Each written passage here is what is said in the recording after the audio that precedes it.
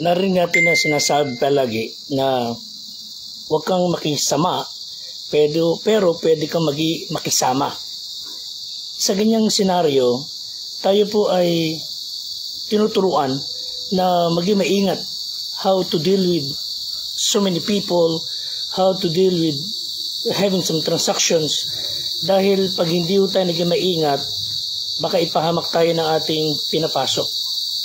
Magandang hapon sa ating lahat at tayo po ay nasa pag-aaral kasama ang Squad 244 ng Philippine National Police sa pangunguna po ni Patrolman John Lloyd Lazaro, Police Staff Sergeant Ryan Garcia, Police Staff Sergeant Adio Burgess, Police Master Sergeant Will Ray Guillermo, Police Senior Master Sergeant Joseph Aquino at si Police Lieutenant Edgar Ikban. Kami po ay nagsama-sama para pag-usapan ang lesson, establish healthy boundaries. And it has been my warning sa maraming tao for many years. Proverbs 1:10. Sabi ng Bible, anak ko, kung ikaw ay hikayatin ng makasalanan, huwag mong tulutan. Sinabi rin po ng unang Korinto 15:33, huwag kayong padaya, ang masamang kasama, sumisira ng magagandang ugali. So there are times na tayo ay kinukumbinse ng sino man to do a thing and then you refused. Of course, mainam na malinaw sa atin yung ipinagagawa o yung nais nilang gawin natin dahil sa matinong pag-iisip ng Kristiyano, you are able to refuse. And why did you say no? Kasi nga ho, alam natin hindi nakakabuti, hindi nakakatuwa sa Panginoon, at hindi makakaganda para sa ating pagkatao. Matthew 5:37, datapwat ang magiging pananalita mo ay oo, hindi, sapagkat ang humigit pa rito ay buhat sa masama. So nais ng Diyos na tayo matuto ng boundary, preno. Proverbs 4:23, ingatan mo yung puso ng buong sikap sapagkat dinadaluyan ng buhay. So, ang puso natin mga kapatid ay determines the course of our life.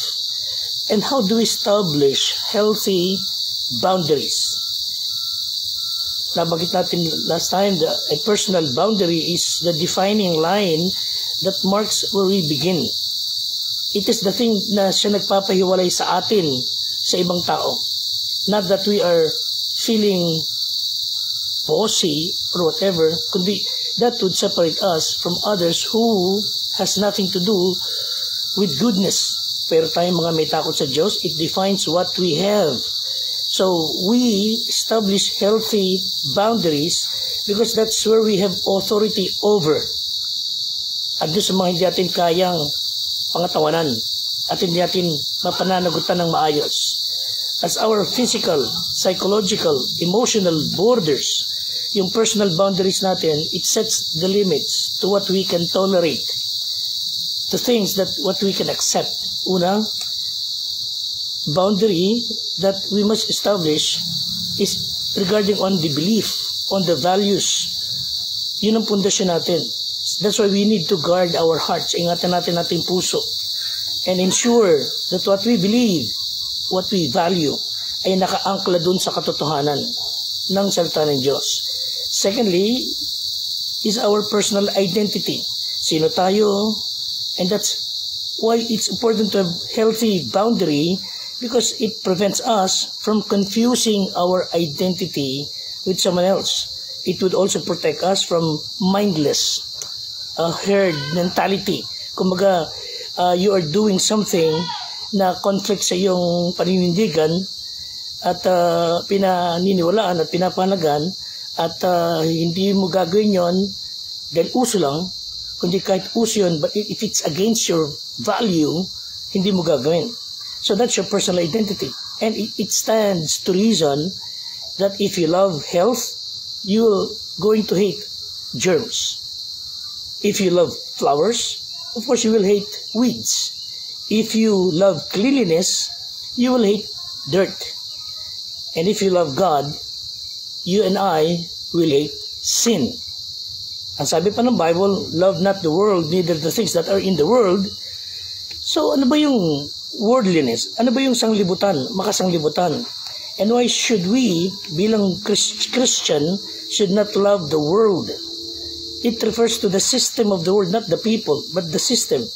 And when we say it refers to the system of the world, three reasons behind, because of the character of the world. Ano po yung character of the world?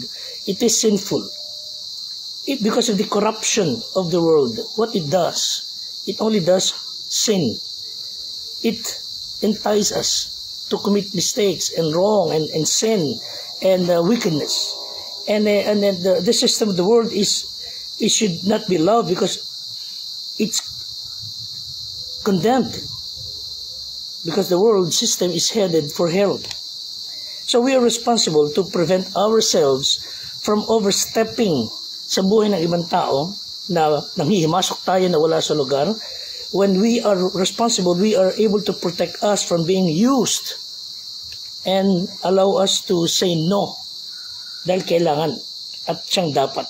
And it will help us be aware na we are expected to communicate with our friends and loved ones, whoever living with us, na itong dapat natin gawin. Sabi ng 1 John 4:1, it refers to that teaching that we should not believe everyone who speaks by the Spirit, quote and unquote. We must test them. Checkin natin, yung nagsasabi sa atin, nagkumagabay sa atin. Even us, you can test us, you can check us through the Bible.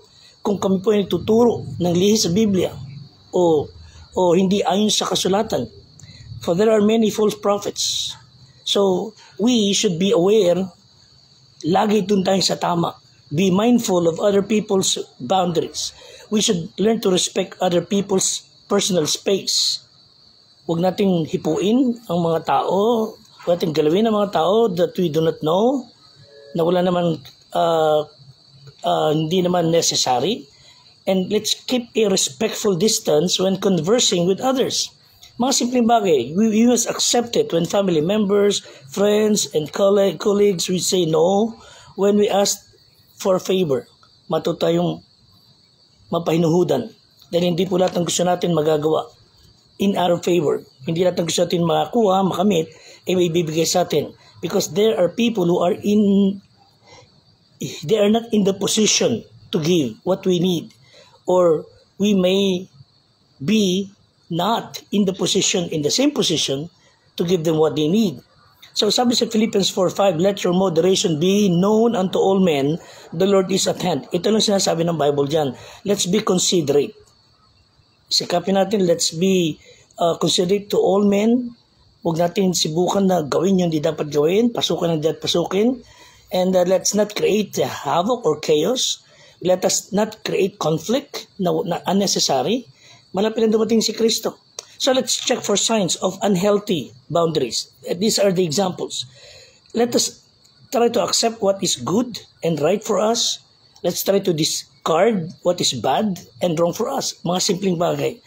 And this includes, ingatan natin ito, letting other people define us or direct our life. Liban may mga superior tayo, pero iba yung dinidiktahan ka na wala sa lugar. Let us be aware of talking at an intimate level with someone na ngayon mo lang nakilala. May mga tao ngayon nagkita, nagkabulat-latan na lang mga lihim. So, ingatan natin. So, let us be aware of allowing someone to take as much as they can from us. Yung they would take advantage of us. At papayagan nyo naman, mag-ingat tayo ron. Let's be aware of accepting something from others like food, gifts, or anything, hindi lang dahil sa hindi ating gusto, kundi baka ito ay maging, alam mo na, may maging hindi magandang bunga. Let's be aware of going against our personal values just to please someone. Dapat dun tayo, kung anong tama, dun tayo sa tama. And let us be aware of giving as much as we give for the sake of giving. Ingatan pa rin ho natin. Wala yung assuming, kumbaga. Ingatan natin hipuin, pakialaman, ang mga bagay na wala tayong karapatan. Galatians 6:3, sapagkat ko ang sinuman ay nag-aakala na siya ay may kabuluhan, bagaman siya ay walang kabuluhan, ang kanyang sarili ay dinadaya niya. Siya sa atin niya, ang kanyang sarili ng bawat isa ang sariling gawa. So let's be aware. So let's practice positive separated life. Ingatan natin na tayo ay mapulaan. Let's be honest. And I've had some experiences with the conflict, and then later we had renewed friendship. And I've learned through the years some strategy that have been proven effective in facing difficult disagreements at yung conflict ay naayos. For example, when we are in a disagreement, try to work hard to see the other point of view. Hindi lang atin ang pipilit natin. And that begins with listening. And it includes in the formula that means you should be honest, it should be objective, and with humility. And that's a full package of handling conflict God's way. None of us, talagang wala mang natural na magaling sa pag-solve ng problem, but they come to a full bloom as product of spirit-filled life. Dapat ando doon ang kaamuan, ando doon ang katapatan, at dapat objective ang nais natin mangyari. Secondly, when both sides have validity, ibig sabihin, we should seek a wise compromise. Parehas tama. Sa ating pinalaking lahi tayo, kayo na mga tao na may mga magulang na sobrang stricto, na hindi sa inyo po pwede yung basta compromise, basta dun lang kayo. Meron kayong buto na paninindigan sa isang bagay, that's good, and you don't need to give up, and you stand firm regardless. And I appreciate individuals, who would not be bended. Pero let's try to be the one who refuses to negotiate. Let's not be the one na tatanggi para magkaroon ng resolution na isang bagay. Let's be part of the solution. Be willing and graciously seek a suitable solution kung may mga disagreements. Hindi magko-compromise, but kundi para mas masolve ang anumang conflict. And thirdly, when the conflict persists, kung meron talagang patuloy na conflict, you should care enough to work it out, then walk out. Let's work it out, then walk out of it. No? So, that's not how we handle our conflict. Pag-usapan, kung pwedeng pahinga muna, then balikan, upuan uli, hanap tayong solution. So, stay at solving, trying to find solution. It's some of the hardest work you will do, but it's also the most rewarding. Mas maganda. So when a thing cannot be solved or resolved, let's be gracious to agree and to disagree without being disagreeable. Si Paul and Barnabas, nangyari yan, hindi sila magkasundo. Finally, naghiwalay sila, pero magkaibigan pa rin. Nagkasama pa rin sila later. And so, tayong mga tao sa ating panahon, let's try not to be part of the problem. Let's try to be part of the solution. Sadly, some politics geniuses sa ating panahon, wala nang ginawa, wala nang kinarir, kundi ang mambato na mambato, maghanap ng butas na may butas.